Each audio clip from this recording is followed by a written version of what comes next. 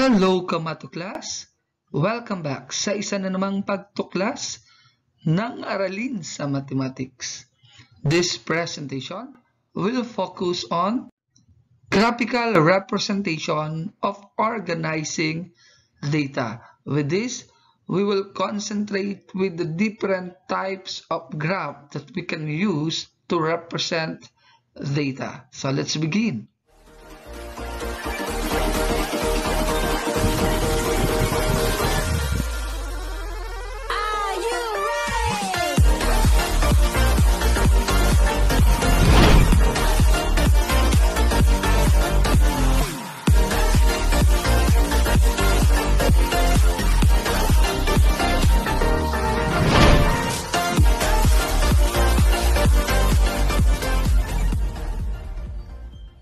So when we talk of graphical representation, one is what we call the bar graph. Another is the histogram, the frequency polygon, which is popular also as the line graph. So clear tayo na ang frequency polygon, yan yung tinatawag din na line graph. We have the pie chart, and the last is the ogive. So alamin natin isa-isa at let us have an example with the following graphical representation. Let's start with the Var graph. A Var graph is a graph that is represented by a vertical or horizontal rectangle with the bases representing class interval or categories. With this, pwede rin natin gamitin yung class mark and the height representing frequencies. So, this is an example of bar graph. Consider that we will be talking of the favorite type of movies. So this will be considered as the frequency of those who love drama, then for action, for romance, for horror and suspense, and for comedy. Then we represented this in this manner, which is what we call the vertical bar graph. So this is the vertical bar graph representation of this frequency distribution. On the other hand, pwede rin natin yung i-represent ng horizontal bar graph like this. Okay, you just write it in horizontal manner. So, this represent the frequency. On the other hand, this represent the favorite type of movie. Parang na-interchange lang dun sa bar graph. Next is histogram.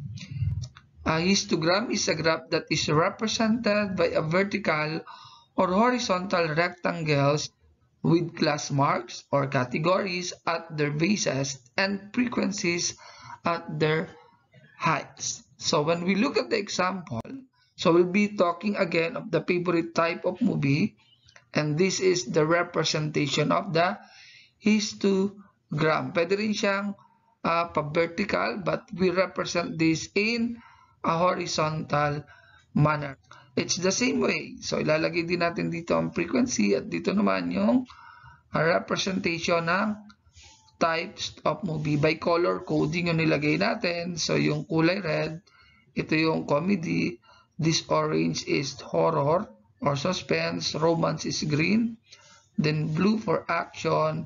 And the dark blue is for drama. So, you will notice halos magkahawig ang histogram at bar graph. The only difference is, mapapansin nyo sa histogram, magkakalapit lang talaga siya. Magkadikit ang mga vertical bar graph na in-illustrate natin.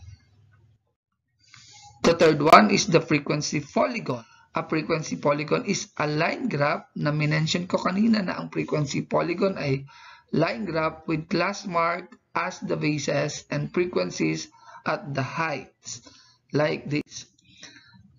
So we just work on with a line representation of the graph. So this point is for drama, for action, for romance, for horror, and for comedy. The next one is the pie chart. A pie chart is a circle graph that shows the proportion of each class as a percentage or as a relative frequency. So like this. So sabi nga, it's a circle graph. So lalagyan ngayon natin ng circle. So, yung kulay blue, nagre-represent ng drama. This light blue is for action. This green is for romance. This orange is for horror. And red for comedy. So, you can put percentage in each part. So, sa ating presentation ng constructing pie chart, makikita natin kung ano yung pwedeng idagdag na information with that. The last is the ogive. An ogive is a line graph with the class boundaries as the bases and the height as the less than cumulative frequency for the less than ogive and greater than cumulative frequency for the greater than ogive. So we'll be talking of that like this. So it's the same as a line graph.